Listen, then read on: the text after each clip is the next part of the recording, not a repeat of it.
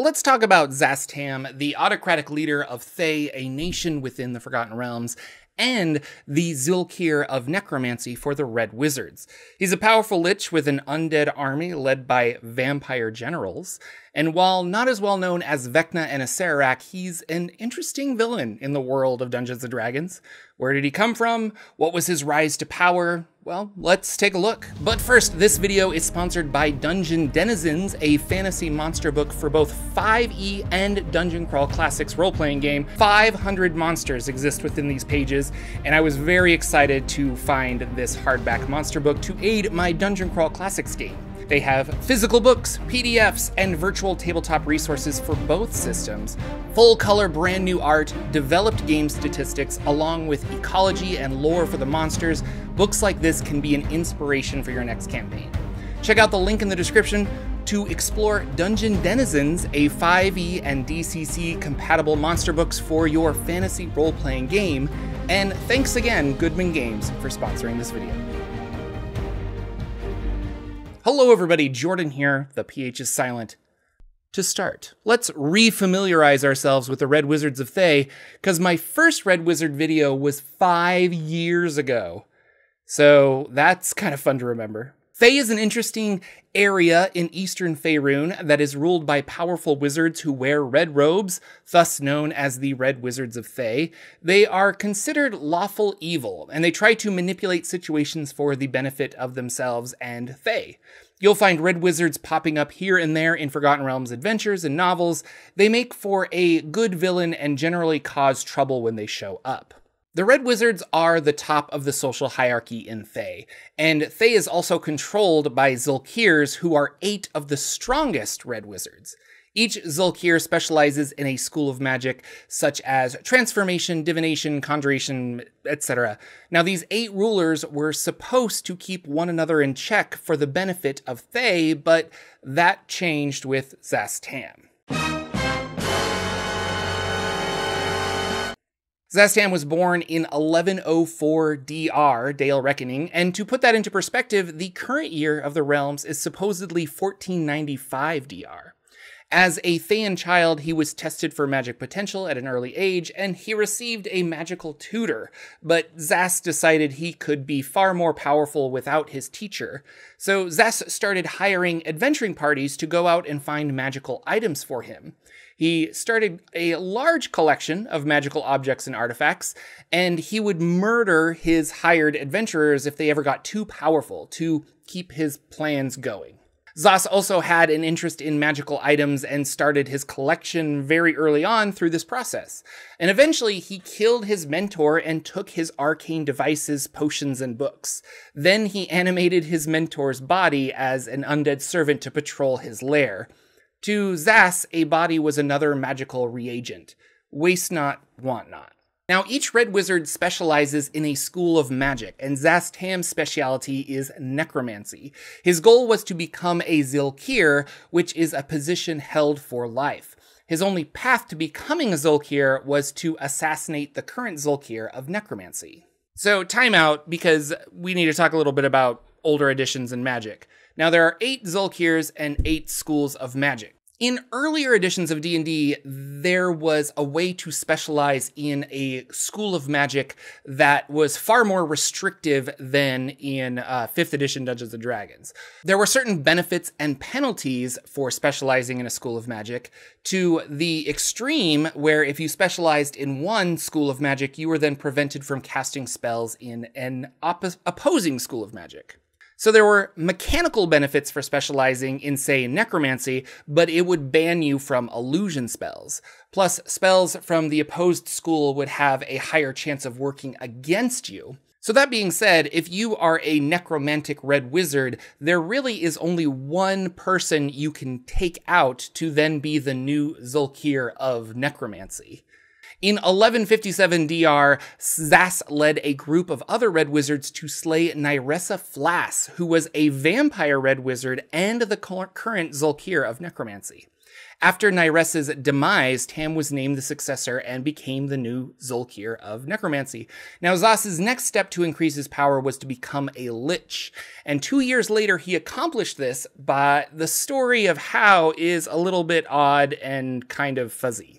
So I made a video on how to become a lich. It's not really a super documented process. Normally, it's a whole process involving potions and things like that, or sometimes you have to make a pact with Orcus, the demon lord of undeath. For Szass, the specifics are fuzzy because his transformation involved a failed attempt to conquer a neighboring region. In that attempt, he returned with a serious wound and was going to die, but through some magical elixirs, he was saved and transformed into a lich. So we don't have the specific process, but this definitely wasn't the typical process for lichdom. But maybe this was all a facade created by Szass to make him seem truly unkillable. I like to think that he had been working on this process for a while, and being attacked by such a powerful enemy was just part of the ritual that he needed to accomplish. Maybe we'll find out more details in the future. Zulkirs rarely get along with each other, and Szass Tam had plenty of rivals and secret enemies within Thay. In 1367, Szass set about creating a powerful artifact that would enslave the demon lord Eltab to his bidding. Now, Eltab is an interesting demon lord who has been locked underneath Thay Mount, a mount in Thay, for a very long time. The ritual involved placing 9 magical runes on a throne called Thacrosil's Seat. Each rune required the sacrifice of a powerful, good-natured magic user. And he had completed 8 of the 9 runes, but was thwarted at the very last one, which caused an earthquake and released Eltab from his prison below the mountain. Eltab was defeated, but because of ancient magic placed upon him, when he died, he didn't return to the abyss like demons do, but instead to the Citadel of Conjurers in Impilator, which is another region in the Forgotten Realms. He's kind of got his own story that we could dig into later, and I probably have talked about him in other videos, but he's still there, which could be a fun plot point going forward in the Forgotten Realms. Now, Szass grew tired of being only in partial control of Thay, of the Red Wizards, of the world. The 7 other Zulkirs had their place, but he didn't necessarily want to share rulership over Thay with them. So in 1375, he orchestrated the murders of 2 Zulkirs and convinced the people of Thay that he could be the one to stop this terrible threat. The people didn't know that it was him. They weren't sure what was happening, just assassinations going on and things like that. But in order to solve all of these problems, he needed to be elected supreme ruler of Thay. Now, the remaining Zulkirs attempted to stand against this plan, so Szass Tam declared war on the opposing Zulkirs and attempted to take the position by force. This caused a civil war in Thay that lasted for 2 years, but Szass won. He became the ruler of Thay. He evicted leaders who challenged him and reformed the government with loyalists. Now, some fear under Szass's rule that Thay will become a land overrun by undead. All don't look at Szass Tam as the savior of the Thayan people. He has a strong Palpatine vibe. Now, during the Spell Plague, Szass summoned the deity Bane and made a bargain with him to hand over his soul after 1,000 years. In return, he would be granted more power and knowledge of chaotic magic. Later in 1478 DR, Szass Tam created the Dread Rings of Power across Faerun. Now, a Dread Ring is a location, usually ring-shaped, that serves as a ritual site where necromancers can steal the souls of the living to feed their necromantic powers.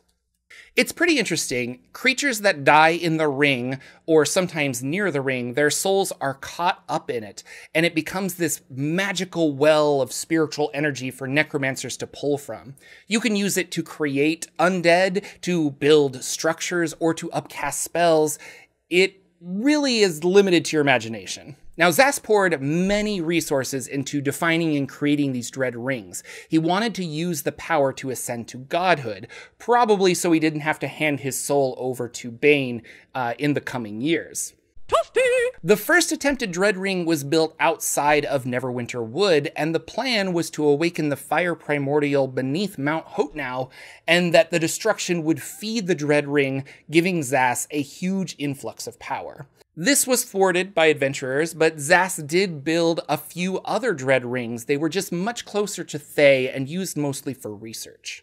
Szass is cold and calculated. He is blunt and patient. An excellent villain to use in your campaign. Perhaps you're an ex-Red Wizard who wants vengeance against Szass to free Thay from the clutches of his rule. Now, if you want to run a Red Wizard-themed campaign in or around Thay, the Spellbound box set and the Dreams of the Red Wizards supplement from earlier editions of D&D are really great to have. They have details on Thayan life, NPCs, plot hooks.